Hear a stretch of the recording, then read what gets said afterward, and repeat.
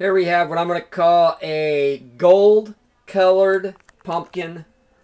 Looks like a cookie jar to me. Now it's a little bit smaller than most cookie jars, but it's a lot bigger than a candy dish.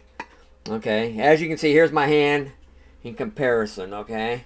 So it is pretty good size, but I don't know if it's actually a cookie jar or a candy dish. It's about 10 inches across, it looks like, and about, about 7 or 8 inches tall, maybe 10 inches tall, I don't know.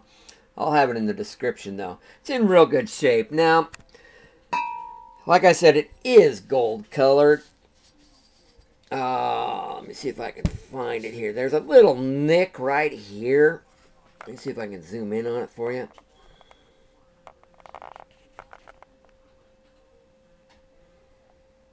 Right there.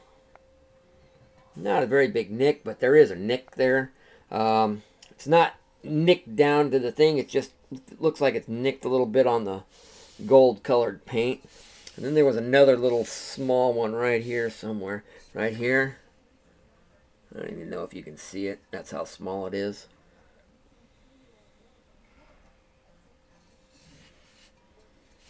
Real good shape. No chips, no cracks, except for the two that I just showed you. Those aren't even really cracks. They're just, like I said, little nicks. But they are there. Like I said, real good shape. I don't honestly know who makes this. It's stamped on the bottom. Gaga Greenery and Flowers, Lincoln, Nebraska. Like I said, I'm going to call it a cookie jar. It's big enough that you could put cookies in there comfortably. It is real bright gold colored. Real nice shape.